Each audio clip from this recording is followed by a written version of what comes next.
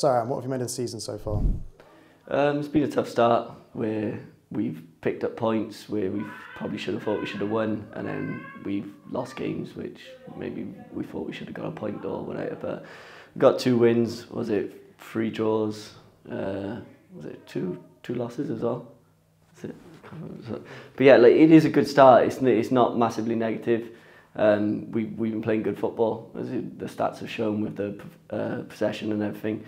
And I think it's just getting the squad, this big squad now, and hopefully we can get working together. And like I said, picked up the 3 points Saturday, and hopefully we can move on from that.